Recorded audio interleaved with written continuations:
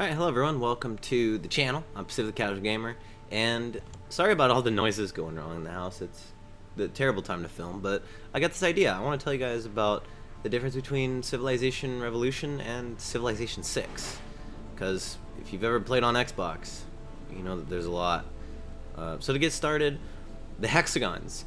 Civ 6 has a hexagon system instead of a grid-based system. It's still a hexagon grid, but not squares. And it makes moving around very even, actually. It's not like how in Revolution, you know, you could move diagonal, so it was kind of like moving up and sideways at the same time, and you could explore more area. In this one, there's no real movement exploits. So that's going to be a big change to the game that, I mean, it really doesn't affect the game a whole lot. Other than, well, I guess you can attack cities differently. And with that being said, we're going to talk about combat. Combat is where a lot of people are going to get caught up in this game. So when it comes to combat, you, first of all, cannot stack units. Sort of. So let's say I have two swordsmen. I can't put two swordsmen in the same square. So what you can do is you have a, they call them the combat units, a civilian unit, and a support unit on the same square. So you can put a swordsman and a settler and a drone in the same square. And this brings to the table something else, which is you have to do some research before you can make armies. And there's cores and there's armies. So you know how in Civilization Revolution you put 3 units together, you make an army? In this one, 2 makes a core, 3 makes an army. And that's just how it is in this game. Now when you attack cities, if you have the proper technologies researched and a wall, they will fight back. They can do ranged attacks. And they have city health. So it isn't, there's no units in the city, attack it. It's, you have to take down the city's health. Which brings into the different combat strengths. Instead of it being like, okay, archers.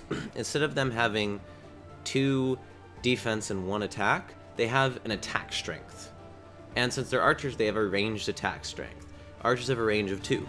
So you can attack something from 2 hexagons away. But like, you're not gonna have a situation where, okay, if you play the stats game right, a catapult army, if they attack a tank, has a 50% chance of beating them. A tank army.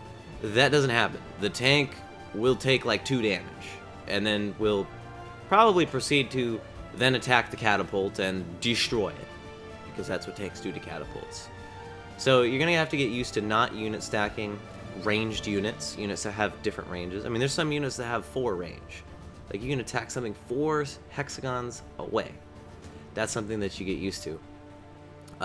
Siege units, they're just units that avoid walls. You're going to get used to that. Just build a ram. Oh, your units do damage to the walls. Which is actually something, city walls don't increase defense stat. They give the city a second layer of health, and the city heals every turn. And with that second layer of health, it gets a little bit confusing, but basically, if something attacks it, and it's not a siege unit, or you don't have a ram or a siege tower, you don't do as much damage to the wall. So you really have to combine siege units like catapults with melee units like swordsmen or spearmen, and then of course archers. And there's a couple more unit classes. I know in Revolution, it boiled down to attack unit, defense unit, siege unit, and then the cavalry. Well, in this game, there's melee unit, there's anti-cavalry, which is your spearmen. So you actually have warriors and spearmen at the same time. There's ranged unit, archers. There's siege unit, which is like artillery or catapults. There's many different types of boats. There's raiders, there's the ranged boats, the melee boats, there's the aircraft carriers, and it leads into more army composition. There's also light and heavy cavalry. I believe there's medium cavalry, but I might be wrong on that. I don't pay attention too much on that. So you have a lot of different options, and it makes the game more complicated, because just because you built a horseman doesn't mean they're gonna get upgraded to a tank. Actually, they will. But, you know, different cavalry types, like light cavalry, they go into different things. Another thing you gotta get used to, the tech tree is pretty much the same. I don't think anyone's gonna have a problem with the tech tree. The culture tree, that's what I call it, it's the civics tree, really easy to understand. But another thing you're gonna have to get used to is the governments. So before, there was a government like, let's just say, the Republic, where you pick the Republic and settlers cost 1 instead of 2 population. Now it's, you pick your government and you have all these different policies to pick from, and the governments do different things. So for instance, you pick a government with 2 military policy slots, you get, out of those military policies available to you, you get to pick 2. That sort of thing. It's actually a really easy system to understand. I don't want to explain it too much. It's just, oh, this government has 3 yellow slots. You can put 3 yellow things in. You know, and you learn very quickly which ones you like and which ones you don't like. Improving tiles. That's something that'll be new to people that didn't play any other civilization game other than Revolution. And roads are a big thing too. So the way that you do it is, when it comes to roads, you have trader units. And wherever the traders go, they build roads. So let's say I have London and Bristol, and I want to make a road from London to Bristol. Then I have to send my trader on a trade route. And it's a new system. The trade routes, guys, is super easy. You just build trader units and send them to other cities, and they give you bonuses to the city that they are from. So if a trader goes from London to Bristol, London gets bonuses. And they also build a road. You can also use a unit called a military engineer. They can build 2 roads, and then they die. It kind of sucks, but hey. When it comes to tile improvements, you're going to get a new unit called the Builder. And what the Builder does is it allows you to improve tiles.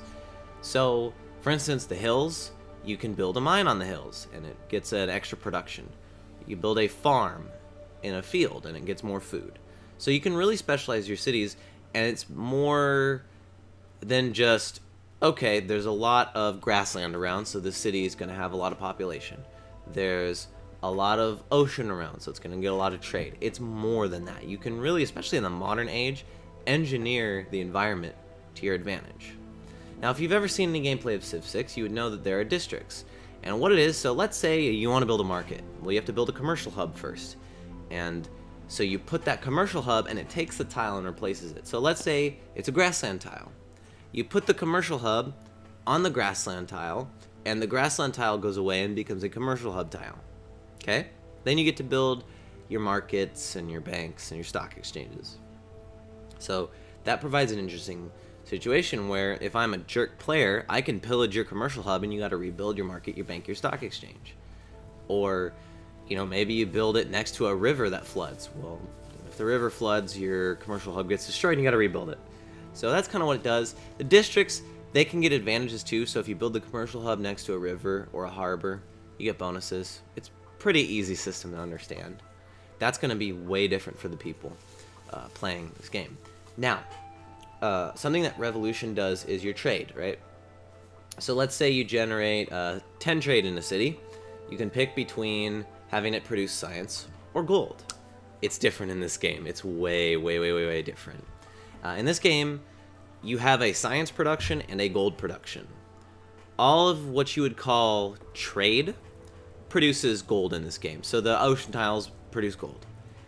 And you build the different buildings to produce extra science. So you build a campus district, and then you build a library and a university, a science lab. That's how you get more science. Plus, just generally having more population, more cities will generate you more science. So that's a system that you got to get used to. There's a new religion system where you have a religion and it gives you benefits, and you can participate in theological combat, which is a pretty easy system to understand. You just basically hope that you build your religion fast enough to get a great profit, and then you found your religion and buy units with faith, and it gives you different buffs. You get to customize it, especially early on. If you can get the first religion, you can customize your religion to do anything, like more food, more gold. I believe there's ways to get more science. Although it's kind of funny because, well, it's a religion. I wouldn't see why it would give you more science, but I don't know. And that's most of the different things. I mean, a bigger map, more civilizations. Trading is different, very customizable. Like, you can't trade technologies, but let's say I want open borders with you, and I'll pay you 15 gold. You can haggle. Say, no, I want 20, or 3 gold per turn for 30 turns, or something like that. You can haggle like that. One of the things that is in Revolution, that is expanded upon in Civ 6, is resource gathering. So let's just take iron, okay? Iron is a resource that if you want to build a swordsman or a knight, I don't know what that sounds, you need to have iron. You must have iron. And you build a mine, it generates iron, and then you spend that iron to build a swordsman.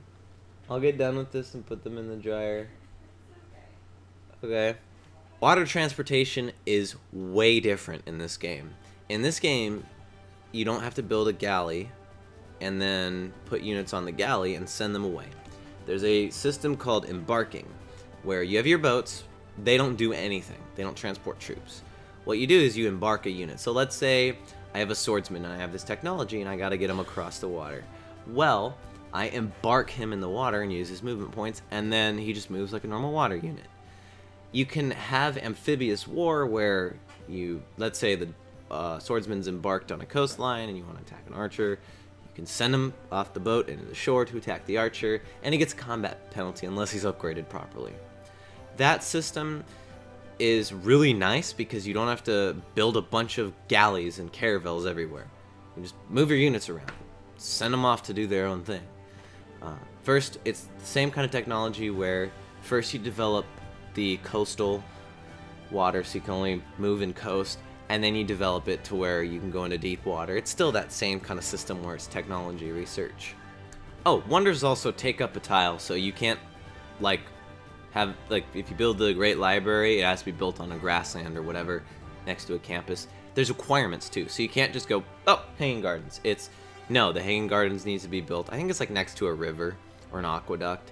Or, for instance, the Colossus needs to be built on a water tile next to a harbor. So, when it comes to wonders, you gotta do that. You also can't buy wonders. You can buy buildings, you can buy units, but wonders, no, you have to build them. You have to build them, you have to fight for them. And you better build them, because if you go to build a wonder, and you don't have the production lines to do it, someone else is gonna build it, and you're going to have wasted all that time because the production will not carry over. So you can't build a wonder, have it almost be done, and then transfer that production over to like a free settler. No. That production is on that wonder. Same with the buildings, actually. If you build a market, let's say it takes 60 production. I don't know the specifics. 60 production to build a market, and you put 30 into it. It will stay at 30 forever until you continue building it. That's it for this video. I hope you guys enjoyed. If you have any questions or there's anything I missed, feel free to ask in the comments below. I'm Pacific the Casual Gamer. I suck just as bad as you do at video games, and I will see you guys in the next one.